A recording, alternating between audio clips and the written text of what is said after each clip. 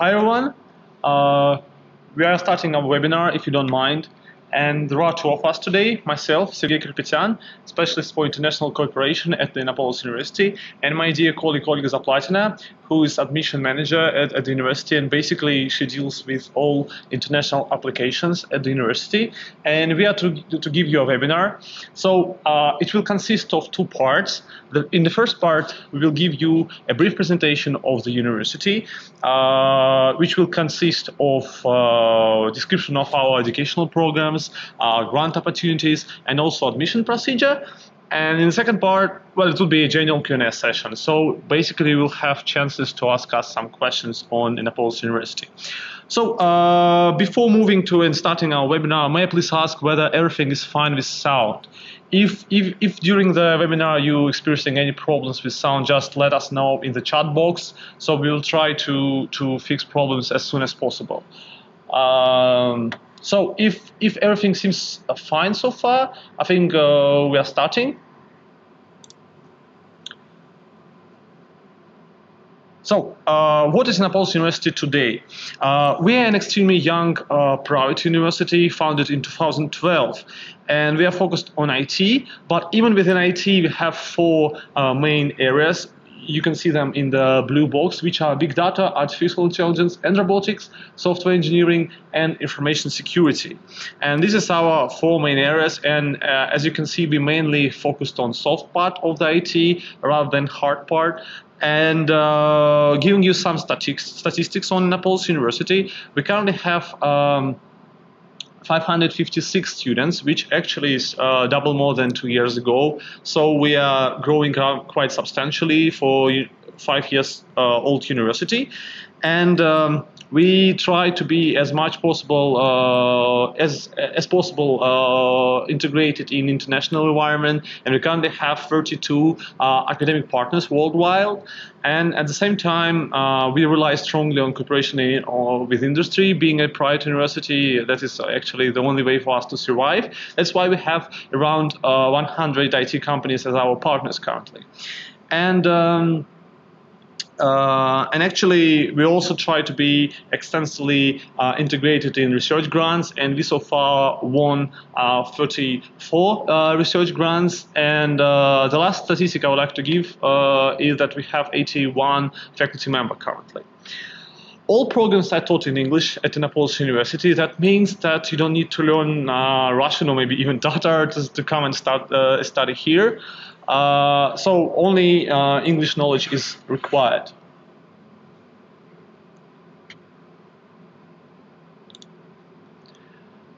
Giving you some glimpse on our admission campaign of last year, of 2017, we admitted 255 students last year, but for you, probably the most interesting part of the slide would be the right one, where you can see our foreign applications. And as you can see, the geography was quite wide from different regions from all over the world, starting from Latin America to Far East and Asia. So we are actually welcoming applicants from all over the world, and we are quite keen to have diversity on our campus and among our students.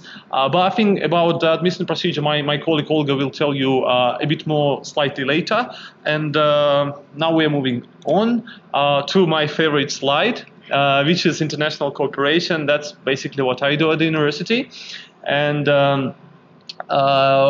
again, you can see the geography is quite wide, and we don't have any internal limitations in cooperation. And you can find the universities from all over the world. But at the same time, we also have quite versatile modes of cooperation. And as for potential students of Innopolis University, probably the most interesting part for you would be our exchange program. We currently have 17 exchange partners. That basically means that all our students, including international students, can participate in this, can spend one semester abroad. And we also started this year our participation in Erasmus Plus scheme. We had our first Erasmus Plus grant with Middle East Technical University, and we will try further to extend this scheme and cover more and more exchange students with funding. Our faculty members, as you can see, the majority of them are foreigners. And together with the fact that all our programs are taught in English, that helps us to create a unique international environment on campus. And the geography, again, is truly wide, and you can find professors from all over the world, starting from, I don't know, Canada and Colombia to Pakistan, Korea, etc. And all of them previously have had experience working either in top IT industry or top computer science schools from all over the world. And for instance, our Dean Giancarlo Succi, he's Italian, and he used to have, I mean, he's having he still does have huge industrial experience. And for instance, he used to work in Ferrari F1 team, and basically he was developing soft for them. Just a brief slide about our decision-making body. So basically, we have a board of trustees as a main decision body. They determine our main strategy and our main directions and leads us through our young life. And you can find several governmental officials here, and also several leading heads of leading companies. But the head of our board of trustees is the current Minister of Telecom and Mass Communication of the Russian Federation, is Nikolai Nikiforov, and he's actually also initiator and founding father of the whole Innopolis project, not just the university. This slide would be quite interesting, and I think especially for potential master students, our scientific and research units at the university.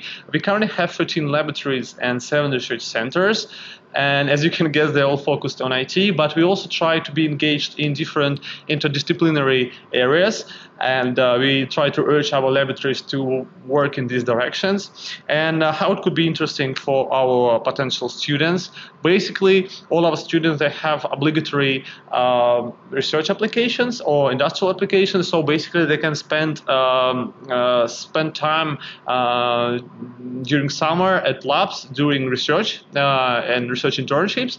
But also, we try to urge our students to participate in the work of labs during the year. So basically, you can just randomly come to any of our labs and indicate your interest in their work. Say if you like robotics, you can come to our robotics center or robotics lab and be engaged in their work. And they are quite welcoming students.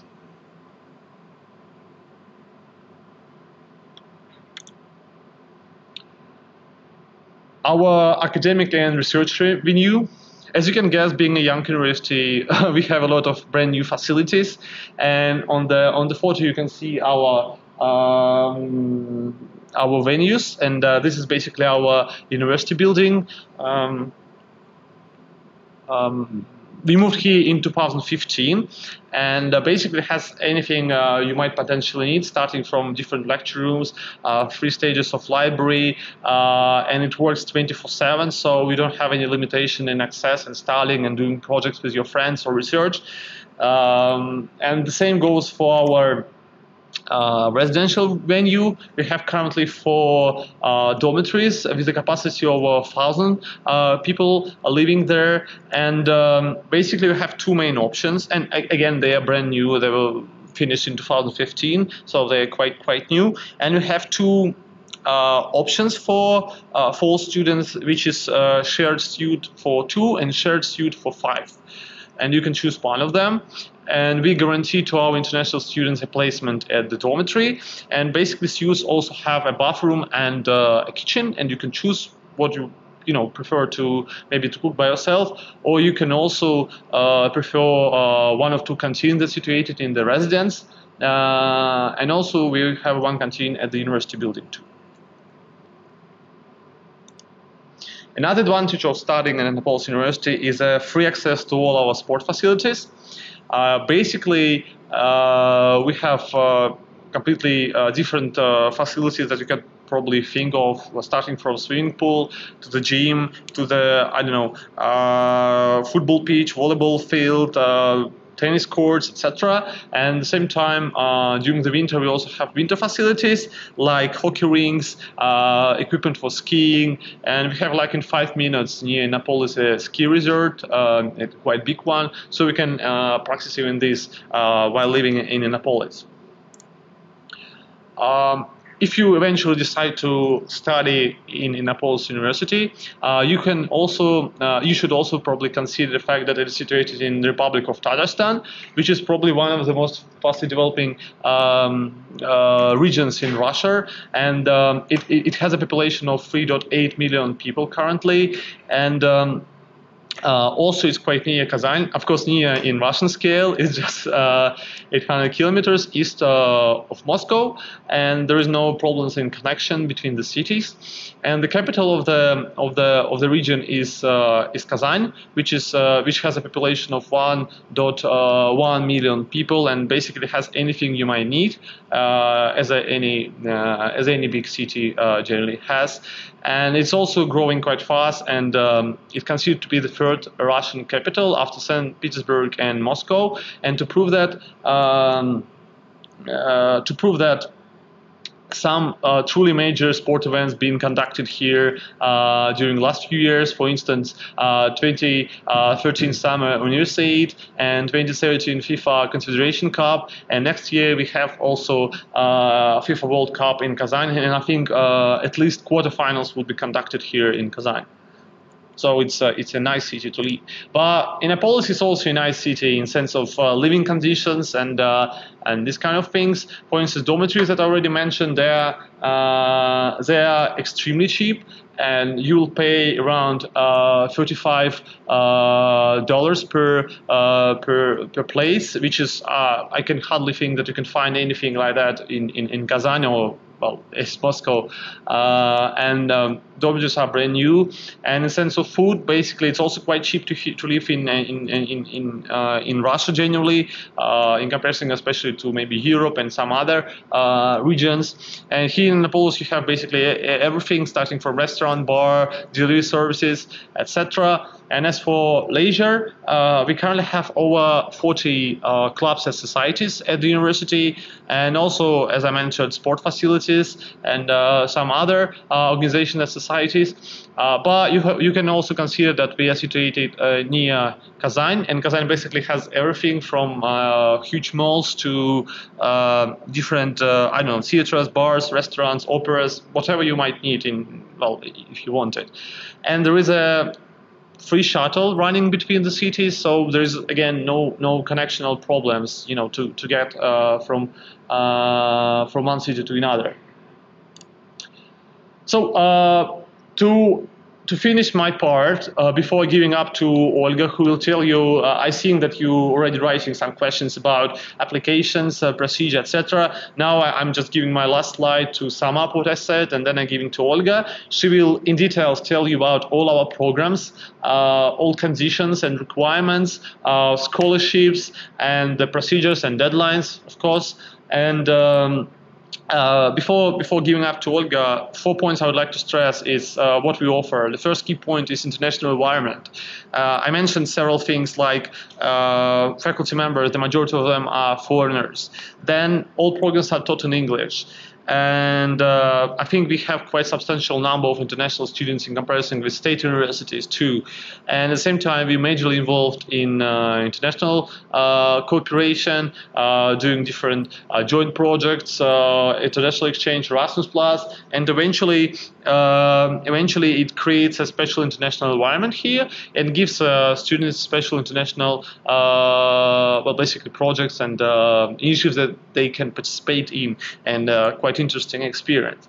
Then high quality education. I mean, the majority of universities claim to have quite high quality in sense of education, but in our sense, we justify it with the fact that all our faculty members, we have a so-called requirement that all of them must have some kind of affiliation with top 100 computer science schools from all over the world.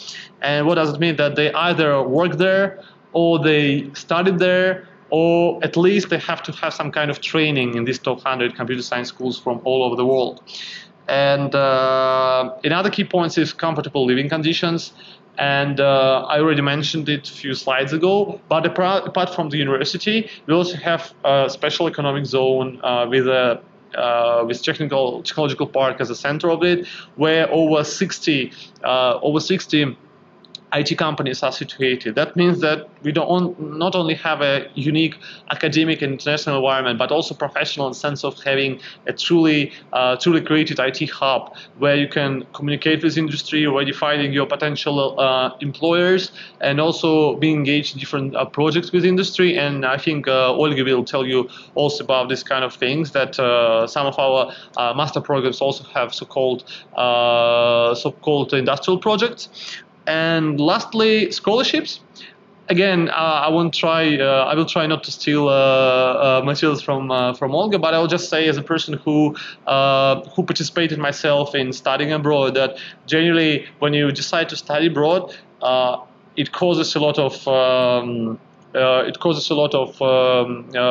spending and expenses, but having a scholarship that covers all tuition fee, that is, a quite good boost for your desire to study abroad. So that's basically the chunk that I wanted to give to you.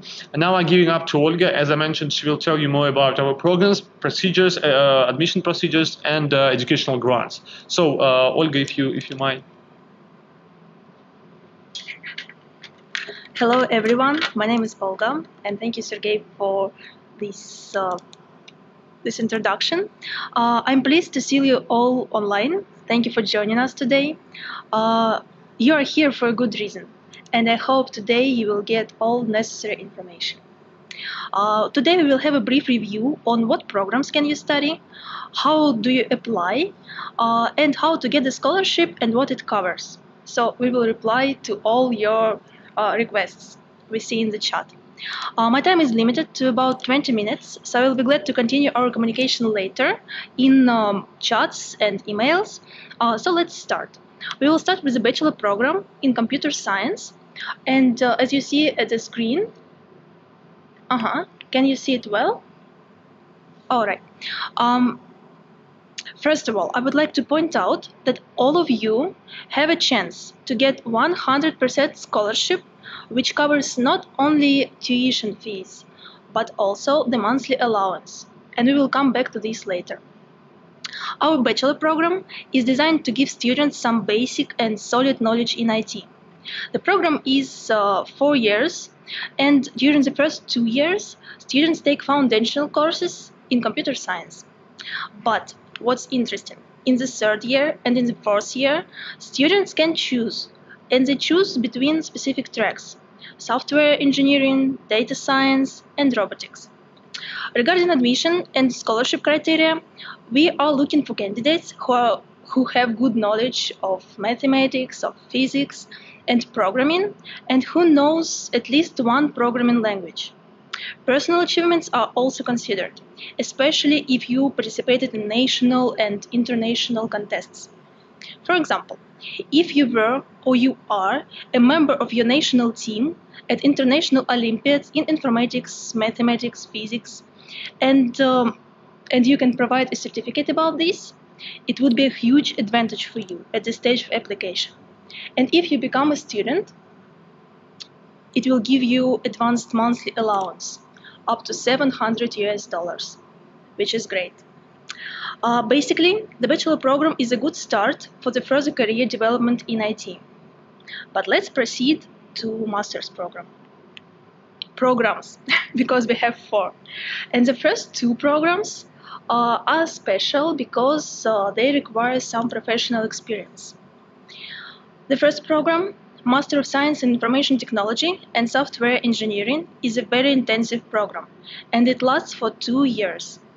Some mandatory requirements are to have the work experience, which is more than 1 year, and a good knowledge of computer science and programming languages, at least one language.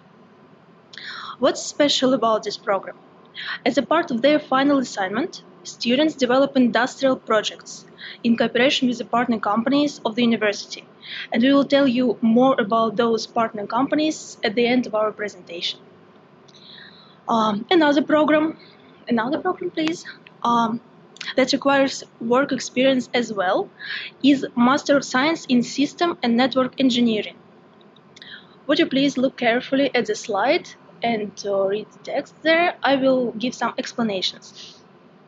This master program was originally brought to our university from University of Amsterdam. You can see the requirements on the screen. What's important? This program is also very intensive, and the candidates should have work experience of more than 1 year.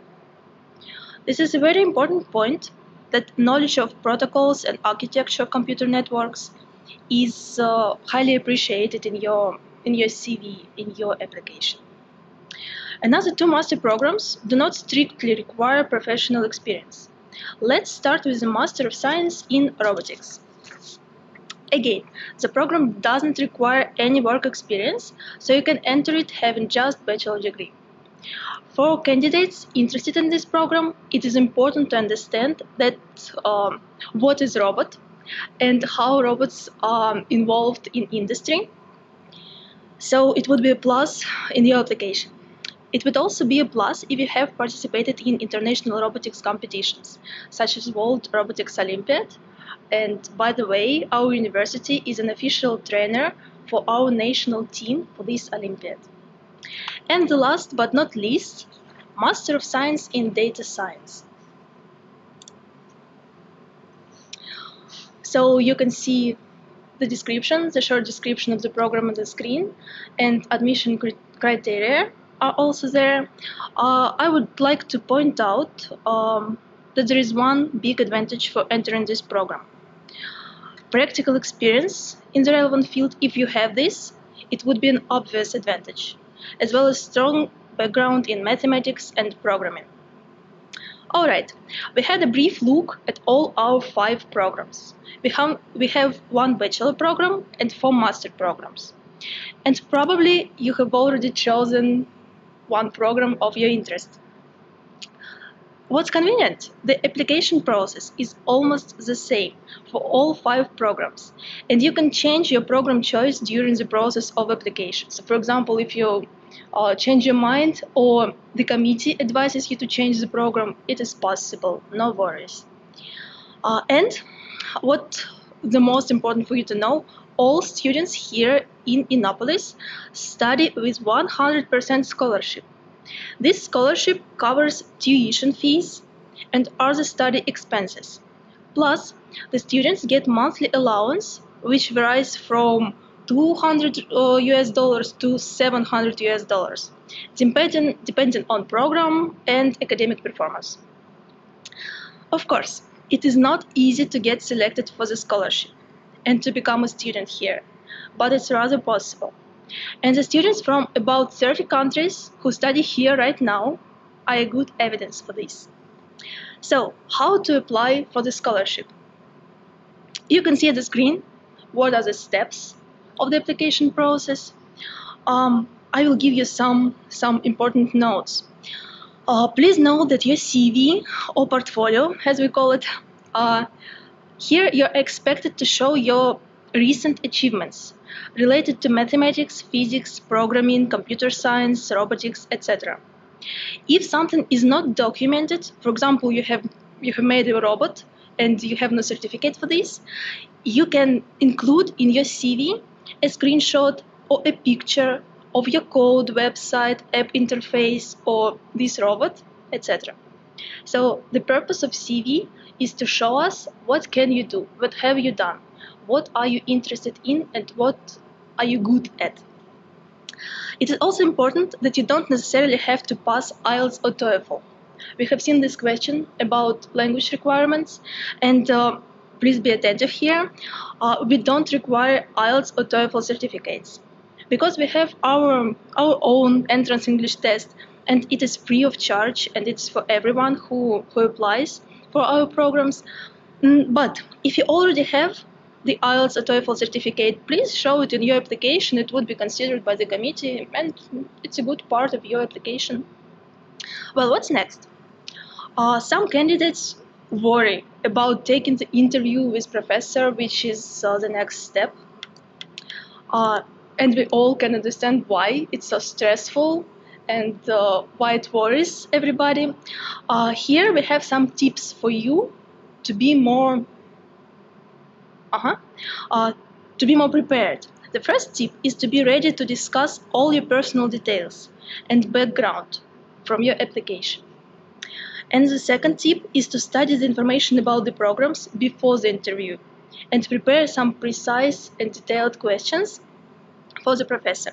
So the common mistake is to ask professor, "Oh, okay, would you please tell me in general about your programs?"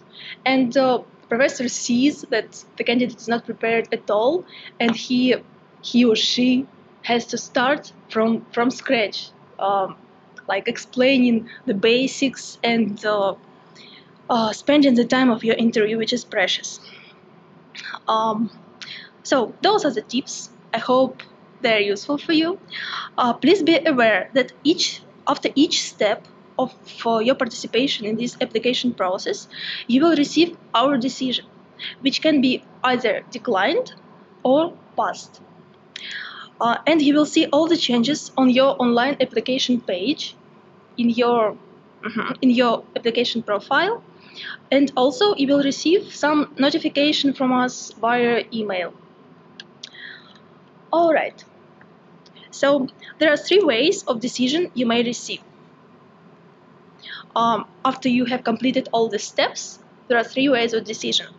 The first one and the best one is if you are granted with a scholarship, with a 100% scholarship. The second way is to get a decision about being at the wait list or partial scholarship.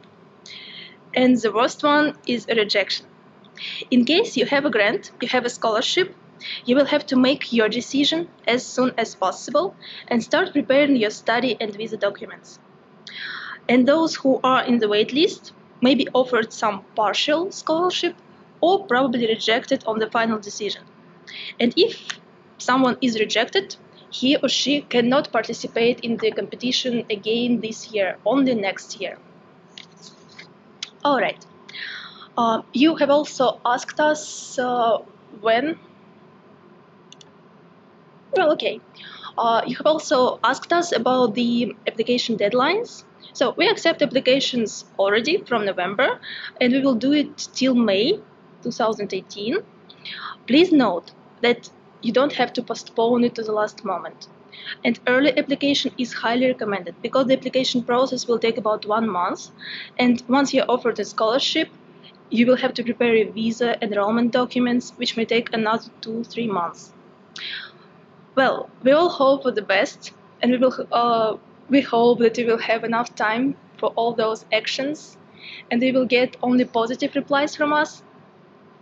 So, to sum up, there are some strong reasons to apply to Innopolis University. They are all displayed at your screen, but those are general. To make it more personal, you may check the list of university teaching staff. Sergey told you about our teaching staff. You will find out are there any professors from your country, and probably, if there are some, it would make you more confident. Also, you can estimate your expenses for coming to Russia and staying here. Now you know that the scholarship covers all your study expenses. Plus, you will get the monthly allowance, which is more than enough for your daily expenses. Regarding the language, you only have to know English and know it well. Later, when you become a student, you will have a chance to study some Russian if you wish. Another reason is that 100% of the graduates are employed. Where do they work? Sergey will tell you. So thank you, Olga, for informative slides. And again, I mentioned that we are strongly bound with the IT industry because we are a private university and basically we are surviving on three main sources. One of each is our partnerships and our partners, and we don't have any federal budget whatsoever. and we're trying to promote cooperation with different companies, and they all represent different IT domains, starting from, I don't know, communication, fintech, robotics, security, software development. And basically on the screen you can see your potential employers after you graduating. We are quite closely bound with the companies that I mentioned, and during the studies you also will have obligatory internships, and you may choose to spend them in these companies, this pool of companies, during the summer. We also have so-called industrial projects during master program. So basically, for some time during your master degree, you will also have a chance to work for industry and prepare some kind of product for them, and already maybe to acquaint with your potential employer. And also we have so-called career development center that eventually, in the end of your study, helps you to be employed, conduct different career fairs, and basically set interviews for you and help you as much as possible to be employed. So that's what about employment afterwards. And I think the companies they're not obviously all here. Here the mainly the companies that are funding us, but not all our partners. So now. Before we move into the question, I just say that we will send you all the materials, including the presentation. And now I think we can move to questions. So please, if you have any questions, just ask us and write either to the chat box or to the question box, and we'll be delighted to answer these questions. So yeah.